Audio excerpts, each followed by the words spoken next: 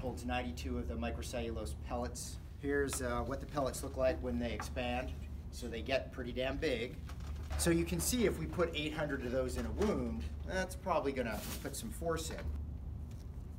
So again, it comes as a big applicator and it comes as a small applicator. The small applicator, exert 12, they sell these as a 3-pack.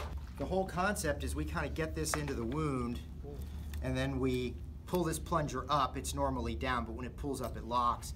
And then we push all those pellets in there.